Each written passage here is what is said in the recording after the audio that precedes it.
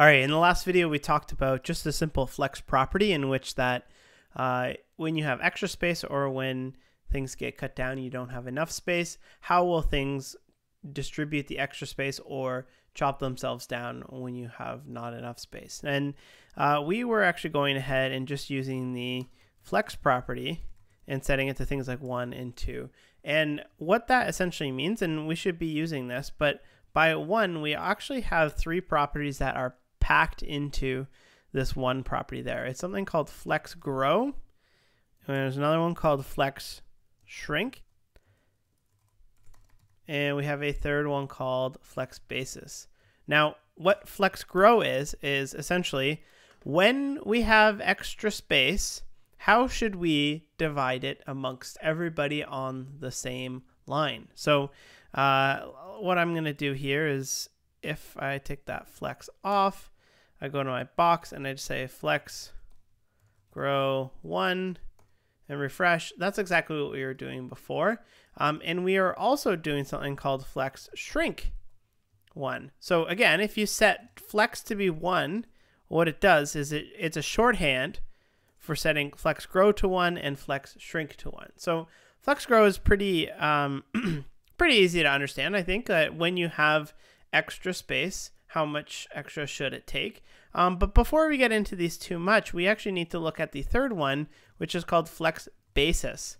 And essentially what flex basis is, in an ideal world, before we start growing and shrinking, before we start taking the extra space and allotting it between all of our flex items, how big should it be? How wide should the actual element be? Or how high should the element be if we are switching our axis? Again, our main axis is left to right, cross axis is top to bottom. So let's actually, I've just made this a super simple example because this is a little bit hard to follow along with. If you open up the flex grow and shrink one, and I'm just going to go ahead and select box 1, and I want to say flex basis. Let's do 400 px, and same for box 2. Let's do that. So let's just go ahead and say here, in an ideal world, each of these boxes would be 400 pixels wide, assuming that the wrapper or the container is going to be 800. So when I refresh there and I inspect these elements here, you'll see that this one is 400 pixels wide and that one is 400 pixels wide. So take note that that says 380. How come? Because we got 10 padding and 10 on the other side. So in an ideal world, that is 400 by 400. And that's great, except the question is, what happens when we have extra room, which is where our flex grow comes in. In this case, we do have extra room.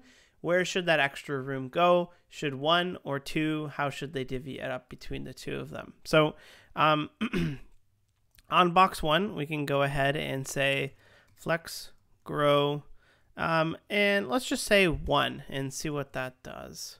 So what do you think should happen if you set flex grow on this guy to 1 and then nothing on this one? Refresh.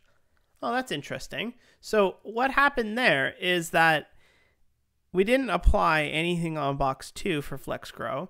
And if we inspect it, see, look, it's still 400 pixels wide. And then box 1 just ate up the rest of it. So what that tells us is the default flex grow for anything is 0. Essentially, it means when there is extra room, don't do anything, which is essentially the default. If we don't put flex grow on anything, when there is extra room, don't do anything. Just stay at your ideal space. However, we're not really that interested in that because we want to go ahead and put a grow on it of, well, I'll just put a 1 on each of them, and that's not going to do much because it's going to evenly distribute it. However, now if I take this box 1 and make it, let's just do 2. I'm going to put my cursor where the middle is and I refresh. You'll see that it moved to the right just a little bit more because now box 1 is getting twice as much of the extra room as box 2. Now where this is really noticeable is if you make FlexGrow like something like 10, now 1 is getting 10 times the amount of extra space that 2 is. So that's great. And if I open up my dev tools here and I go ahead and resize my browser, you'll see in the top right hand corner it's telling us exactly how wide my browser is. So right now it's 1,400-ish pixels wide. So that's great because we've got extra room. 400 plus 400 is 800, and we've got all kinds of extra space there. But what happens if I then bring my browser down to, let's go to 800 pixels. Okay, look, let's inspect them real quick. Okay, they're both 400. So this is where Flex Basis kicks in. They're both ideally 400 pixels. But now my question is, what happens when we go under 400 pixels? You'll notice that in regular floats, it just break onto the next line. But in this case, they sort of start just chopping themselves down a little bit because we don't have any sort of wrapping turned on with Flexbox just yet.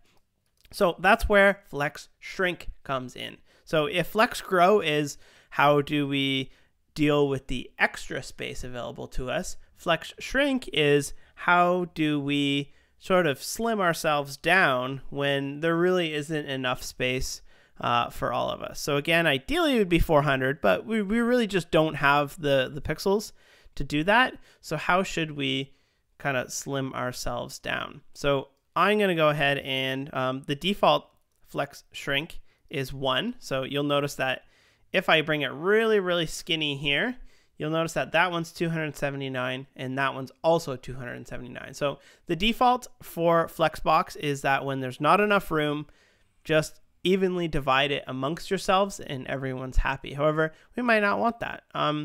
So what we could go ahead and say is Flexshrink, and I'm going to put an outrageous number right on here and say 10 again and refresh. So let's go back down to our 800. Okay, here, and then here we go. Watch what starts to happen.